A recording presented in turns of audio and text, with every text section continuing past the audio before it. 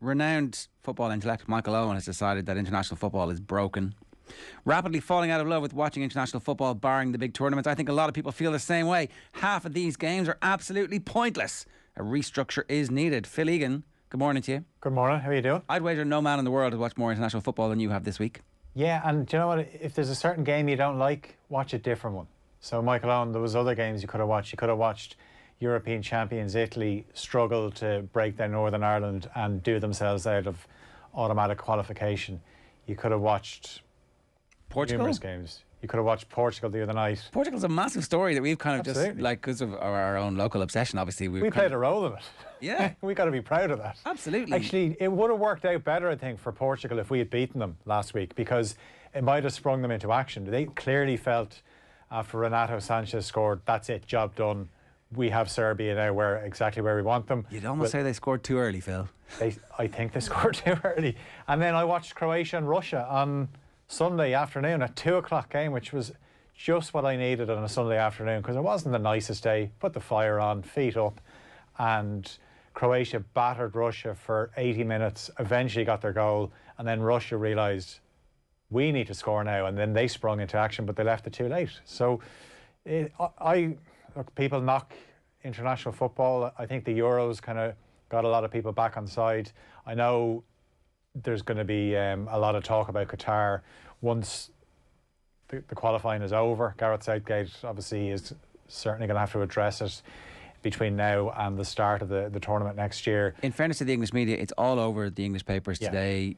Pictures of workers sheltering from the heat outside a stadium in Qatar. The figure of £12 being the daily wage that people are being paid to work 12-hour days. It's a ludicrous idea to have the World Cup in Qatar, and it is happening. And it is one of those stories that, although it was announced 4 or 5 years ago, people will start to wake up to now, and it's going to be very interesting to see what happens. I was of the feeling when they got it, I thought, it'll never happen. This isn't really going to happen, is it? And then, as you get closer to it, obviously the Premier League have fit their schedule around the World Cup, which is ridiculous, by the way, the demands and the players that are going to be playing at the World Cup. I just hope they're working on their hamstrings right now, because they're going to be tested next year big time. But going back to what Michael Owen said, this is the same Michael Owen that you remember he did that skills challenge with Jamie Carragher that was on TV, where he's smashing the ball past young teenagers in goals. He's basically showing them this is how you finish. So, he had the ruthless streak in him in that, and I'm sure he would have been happy enough to get a hat-trick against San Marino and bump up his goal-scoring stats, which Harry Kane did last night. The San Marino goalkeeper may as well have been that kid who was being taught a lesson by Neville Southall in that video, as Michael Owen is embarrassing him. Like Harry Kane not celebrating after his fourth goal. I guess a classy touch, you'd have to say. He's a classy guy, Harry. He thought he handled the situation in the summer very well, I read during the week. He was like, I handled that situation very well. Did you really? When you completely destabilised your club? And that was his brother's fault. He's back now, and sure, Conte is in at Spurs, and Harry will be ready for this weekend's game against Leeds, and all will be forgiven. But I was flicking at the end last night, right? And the atmosphere and the commentary in the Scotland game was absolutely off the charts. It was McCoist, wasn't it? Yeah.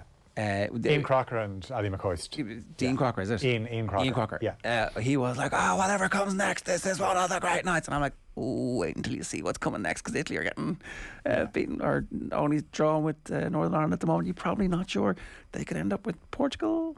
But the only thing is, Scotland are guaranteed now that home semi-final, the playoffs, and they've won 6 in a row. And I think if you're going to make a case for the joy international football can bring you, look at Scotland. And I tweeted after the game last night saying it's hard not to be envious of them. Just obviously they've adopted I Can Boogie as their song, and the whole stadium is absolutely rocking. And we need a song, don't we? We do need a song. I know Nathan Murphy put it out there last night as well. We need something better than the Fields of Athenry. We do. We definitely do.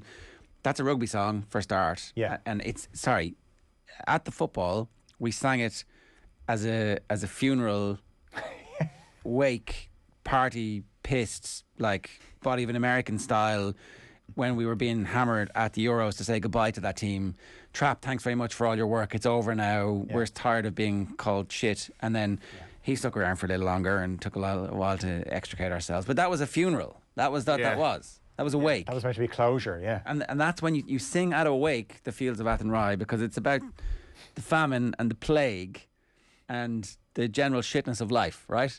But we're a creative, forward-looking... Apparently so. This is what we've been told. Matt Williams told us this morning, Phil, that we're a creative nation full of happy people. We're all about the arts. So we can come up with something better. But our football should reflect this. And I think Stephen Kenny thinks this. And I think he's right. And I think Matt Williams is right. And so we need a better song. I was suggesting even get a good song for goal celebration. So Zombie Nation is something that I know is played at Celtic Park when they score a goal, and it just gets the crowd into it. I know somebody pointed out to me that Tottenham used Darude and Sandstorm, but you can't sing along to that. With Zombie Nation you can. Give me Zombie Nation. I'm not you'll know it if you... Well, give me some of it. Well, there's no words to it. It's a chant basically. It's see, didn't do it justice there. No, you did. You did. You absolutely nailed Aaron Craft, wasn't it? It was a good one in the college days. Craft 400. Yeah, if you think of 50,000 people at the Aviva as Callum Robinson scores yet again, and we're all jumping around singing along to that, that's a start. And then we need something that they play at the end. Because, look, Put 'Em Under Pressure is always going to be a classic. The Estonia away trip, we got a song in the bar. What was that? In the bar in Estonia? Yeah. What was no, sorry, I'm completely just thinking of Kevin Kilban doing Ice Ice Baby. That's not going to be the national anthem. No, that was Soap Hot. Sorry, that was. I mean, Kev could come on at half time and do Ice Ice Baby. It would be better than the lads doing I mean, they're obviously very good musicians, but the choice of song was wrong for half time, I thought. That was all. What's the... All I remember from Tallinn is John Delaney in a bar. I don't remember the song. Oh, there was a Talking Heads, not Talking Heads. Is it Depeche Mode? Come on, lads, help me out. Can't get enough? Yeah. Just can't get enough. Yeah, I'd take that. That comes from the singing section at the Aviva. So true. That could work. That's the closest one to being a reality, I would say. Yeah. Well, so that was because there was a bar in Tallinn the night we won 3-0. Yeah. That was a... Oh, so that was actually the genesis of it? As far as I know. Right. Now, I could be Didn't wrong. know that. Maybe they went there because... because... That's a start, yeah. I think that's a... And look, by the way, I'm not saying that Fields of Athenry isn't a great song, but it just doesn't capture the mood of... No, but I just can't seem to get enough of you. It would be perfect for half-time and full-time and goals, wouldn't it? It's not our intro on a football show at 9 o'clock on a weekday. Is it not already the first couple of steps have been taken? The seed has been planted? I don't know if they use it as often anymore, do they? Maybe not. We need to reintroduce that if we can have any influence on this. So you think Scotland are going to they're going to get through the playoffs because of that home semi-final. Just explain how this ridiculous playoffs are going to work. I don't know if they get to the World Cup, but definitely they have given themselves a better chance with the home semi-final. It's like the playoffs that we were in, where we lost to Slovakia, and obviously Slovakia then went and played Northern Ireland. So they changed the format. It's not the home and away playoff that we would have been used to when obviously we beat Bosnia, or think back to when we beat Iran in 2001. Oh, so such happy times. Yeah, so they have changed it, but it just shows how hard it is. That there's a fair chance that, Italy or Portugal are not going to be at the World Cup. And it would be a bizarre way to finish a footballing campaign for Italy when you consider that off the back of failing to qualify for the 2018 World Cup, they went on this unbelievable run where they were unbeaten until Spain beat them in the Nations League, and then they could fail to qualify.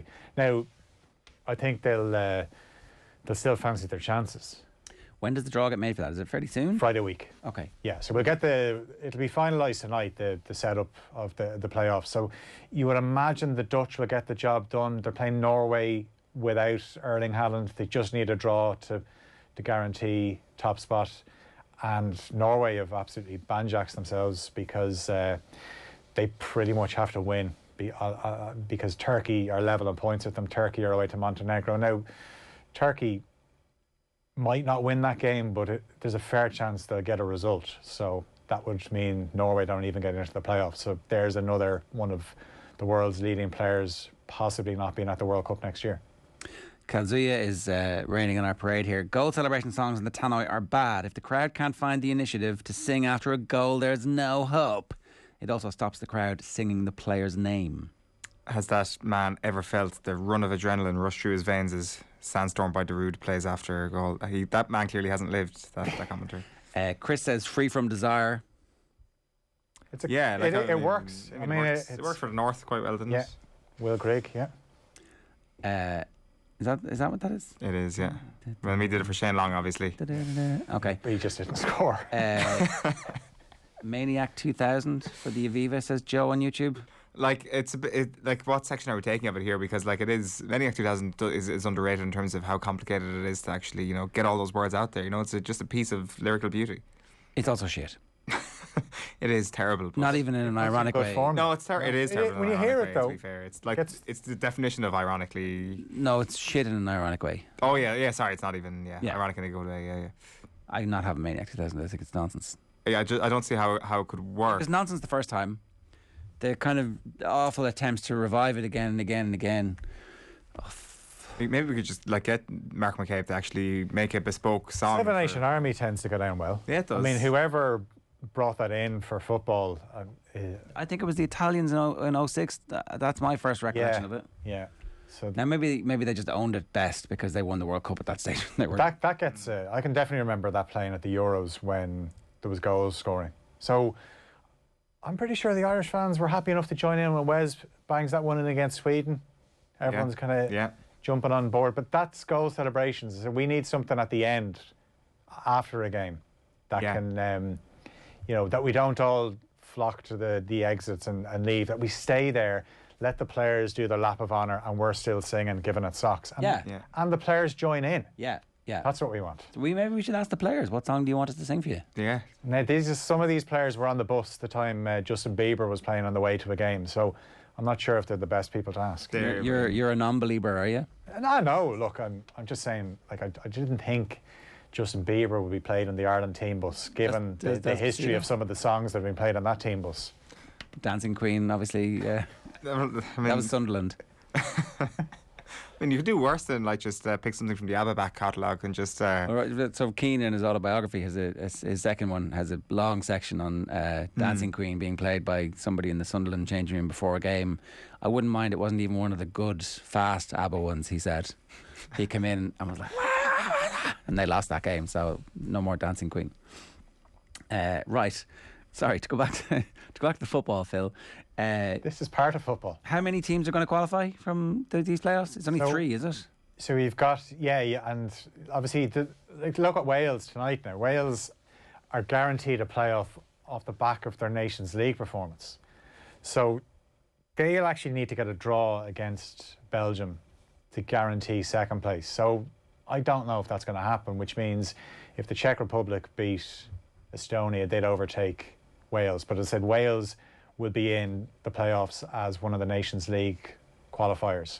But again, they're going to be so far down, they're going to be unseeded. So this draw will be on Friday week, and then a few weeks after that, then we've got the Nations League draw. So do 12 teams go into these playoffs? 12 teams, and only 3 come out. Yeah. Ooh, that's tough, isn't it? So it's I mean, that's going to be unbelievably high quality knockout under lights football. That's international football. It's going to be brilliant. It's next March. Screw you, Michael Owen. Yeah, absolutely. What are you talking about? I mean, look, you could watch every Premier League game every weekend, and one game could be a no contest at all, but the other 9 could be great. Like, you can't just hone in on one You result. can't for England. Also, as well, I'd say the San Marino lads waking up this morning, okay, I'm sure they're pretty tired, but what an honour for them. They get to play against some of the best players in the world. Yeah, exactly. And they'll get to play in the Nations League next year, where they get to play teams that are closer to their level. So you can't just, like some people are suggesting, you have a pre-qualifying tournament for these teams. That just widens the gap. We should have brought this up a little bit earlier, but it was obviously an amazing weekend last weekend for Shelbourne women generally, because Ronaldo's shirt on Thursday night. Oh yeah. And then the league win on Saturday or Sunday. Do you think Gavin Bazunu is pissed off, or did he then go into the change room and get Ronaldo's second jersey?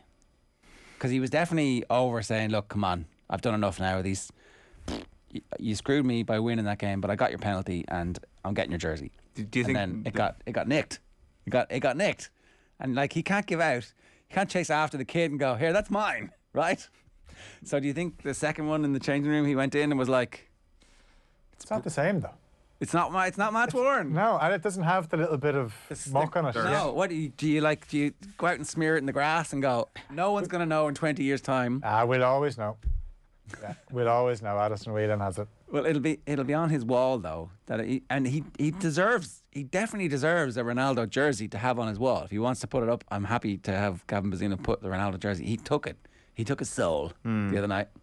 Do you think Gavin Bazunu has like encouraged the FAI to impose a hefty fine on the girl and her family and just say, please just ban them? It's mine. Gavin Bazunu, the nicest man in world football, actually behind the scenes is like, maybe he could swap her. Maybe that's the thing to do. Well, actually, there's a shout. But she said, didn't she, last week, that she's going to frame it and put it up on the wall? Not even washing it. So Gavin Bazunu is going to have to break and enter to actually steal it from that family home and get Ronaldo's jersey back. Ronaldo ain't going anywhere. Bazunu could play against Ronaldo again. For City, ideally. Yeah, but you want the Portugal one, really, don't you? Yeah, but we could get Portugal again. Who knows? Yeah. Maybe. It's been a long time since he's been here. So the vagaries of the draw. Okay, so that's the international stuff rounded up. Is there anything else you want to say about that? Well, no, it was interesting. You touched there on the Women's National League. That was crazy because that kind of came off the back of I had just watched Ireland beat the All Blacks. Then I was flicking, I'd seen Crokes come back to beat Nafina to win the Dublin hurling title. And then it was all set up. Peamount could have won the league on the second last weekend. They played Dublin Waves. They should have won that game. And then they are 2-0 up on Galway. A Galway team that haven't been banging in goals, and somehow they lose 5-2. And Shelburne obviously take full advantage. And now Shelburne can win the double when they play Wexford in the FAI Cup final later this month. So what was great about it was live on terrestrial television. And Jonathan Hill was there. There's no sign of Vera Pauw, which was a little bit of a concern. But I'm sure she'll be asked about that in the coming days because her squad is going to be named ahead of those qualifiers against Slovakia and Georgia. She's actually going to be on the Koi Gig podcast this week. It is our new women's football podcast. You can get it on the OTB Sports app and wherever you get your podcasts. A reminder too that Arsenal and Ireland fans don't want to miss our next Cadbury FC roadshow. We're going behind the scenes with Arsenal invincible Robert Pires and Gunner star and Ireland captain Katie McCabe. We'll also be joined by former Arsenal strength and conditioning coach and Ireland rugby legend Jerry Flannery. It's all with thanks to Cadbury FC and their club partnerships, granting you behind-the-scenes access at the Premier League's biggest clubs, coming soon to OTB Sports social channels. I was at the Web Summit and a bunch of the Invincibles were staying at the same hotel as we were at, and they were all in the bar hanging out. They were their mates. Name names here. Gilberto Silva, Campbell, Lehman. Mm-hmm. I didn't see Thierry Henry in the bar with them, but he was in the hotel. Right. So, any pics? No pics. Did you go up and say hello? No. Do you know who I am? No, I did not know. I host a morning breakfast show in Ireland. I would love a quick few minutes of your time. I have journalism. We have people in Wales and South Africa who hate us. That's our claim to fame, is it? It is our claim to fame. They would love that. I'm sure they would. What were they drinking? Yeah, I was going to ask because I'm thinking red wine or possibly maybe Superbock. I wasn't super book. Are you even a journalist? No, I wasn't paying attention. No, I wasn't. You were flaming basically, and you basically just stumbled past them on your way out of the bar. It's like I better just get out of their way ASAP. Yeah, exactly.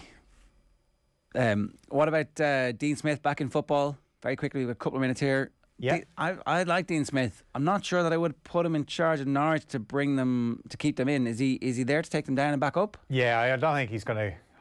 I think realistically, it's a tough job. But 14th of December was all billed as Gerrard v Lampard, but it's now in the different twist to it where it's Dean Smith against Villa. So that's something to look forward to. And obviously, it comes off the back of Gerrard will be at Anfield on the 11th of December. So.